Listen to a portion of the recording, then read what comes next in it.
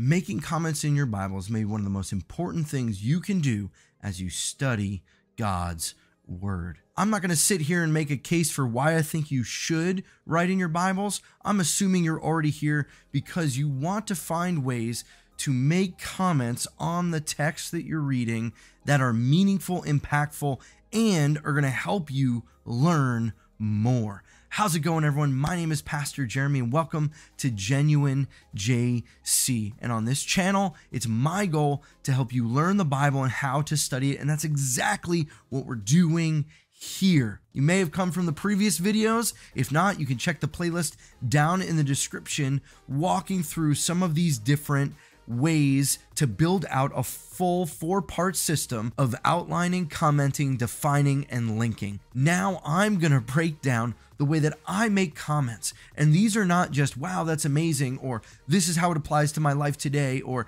that's really cool. Instead, these are comments directed towards the main goal of getting to the meaning of the text. That if you look through your comments in your text, you're going to get ideas to meaning. What you're trying to do is to write down an observation that gets at meaning.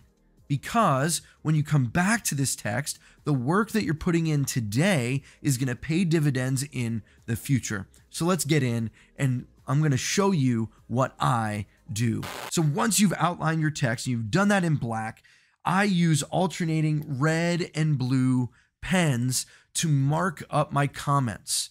There is no significance to which one is red and which one is blue, other than I try to alternate so that it's really easy to see on the page what comment and what the order of the comments are in, so that it doesn't get confusing and cluttered. And if I'm using one color to make a whole bunch of different comments, where does that start? Where does that stop? Do I have to make boxes around everything? Do I have to highlight this? And I'm going for simple here. Red and blue alternating, and I simply underline what I'm commenting on with an arrow pointing there. That way, if I wanted a comment to cover two different highlights or two different underlines of the same text, I could do that easily by just drawing two lines and writing one block of text. I've already outlined the text. I've already come to the main theme of the text. I've already come to some of the subheadings of the text. And now it's time to go back through, read again the text, which I've done multiple times at this point, all to try and find not just what sticks out to me.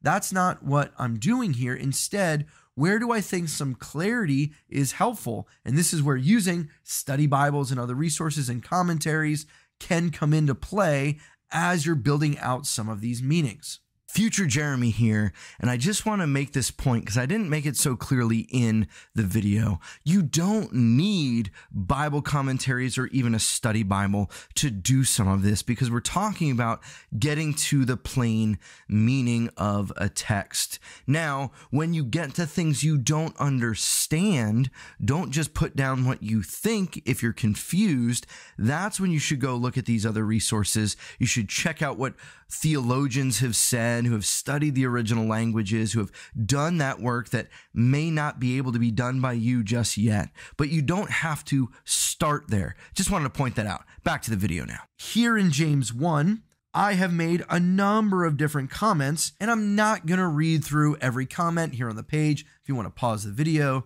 and read the comments, you can do that.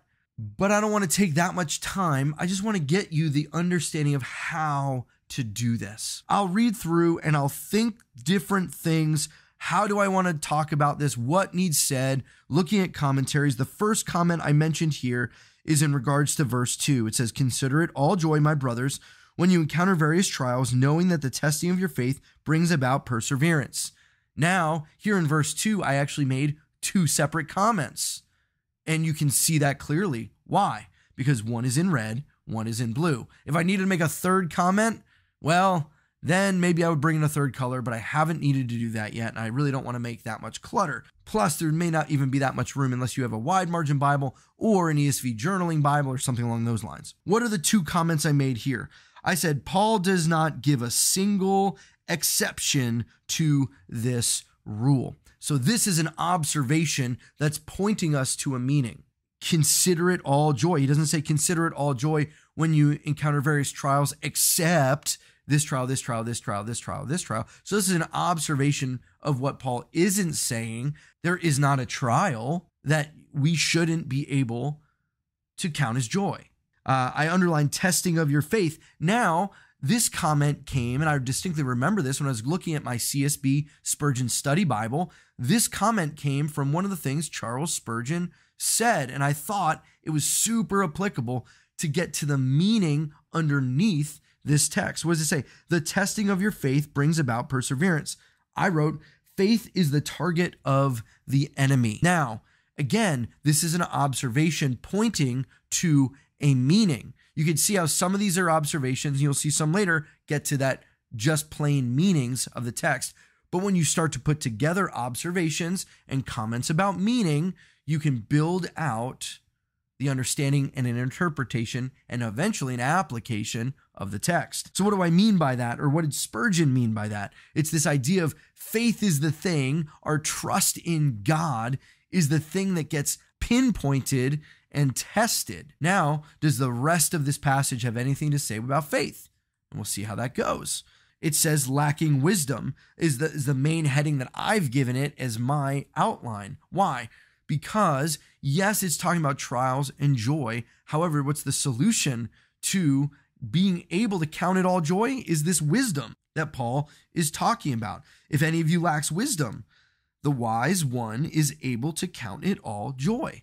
This is less of a comment of observation and more now getting to the between the lines meaning of the text, that when we have wisdom, the wise one is able to count it joy. Why? Where's that wisdom coming from? Well, let's keep reading and see what that says. It says, verse 5, let him ask of God who gives all generously without reproach, and it will be given to him. And again, I've underlined there so you can see bit by bit, I'm going through this. It doesn't mean I'm fully underlining every verse and making a comment on every verse. It might be a part of that verse, but a part of that or a phrase or a word, like you saw in verse 2 or here in verse 8, unstable in all his ways. And even though, here's a good reason why red and blue to give you an idea, that's underlined by red. And it's on the right side of the page. So you would think, oh, maybe I should go to the right side of the page to see what that comment is. No, because you can see the arrow here in the red is where that comment is associated with. So what was that comment? When we trust God, we are mature and stable. This idea of lacking wisdom, gaining wisdom from God brings about stability. And so when Paul is talking about the instability of the one who lacks wisdom, the inverse of that is true, that when we receive wisdom from God, we are stable. As you start to build these comments, I've given you examples. Take your time, read the passage, read a commentary, and then what comes to the surface is that observation and meaning. Write a comment about that.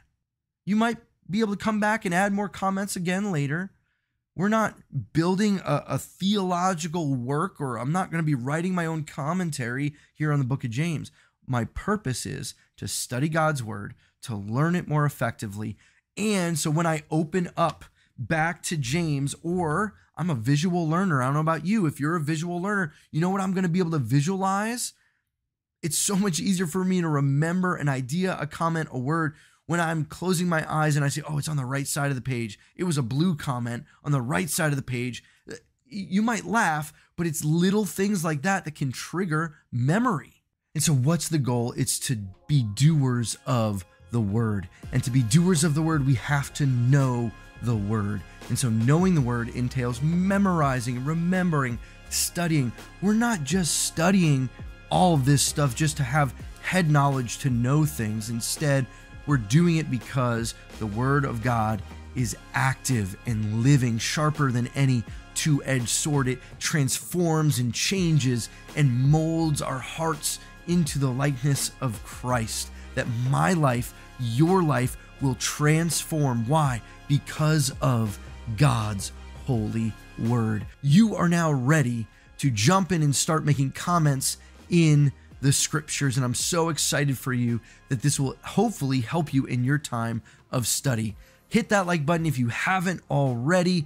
And if you want to see the other videos in this series and the next one talking about how to define words in the text, well, click on the playlist right there. I'll catch you on the next one. Remember, faithfulness is pursued together. Peace.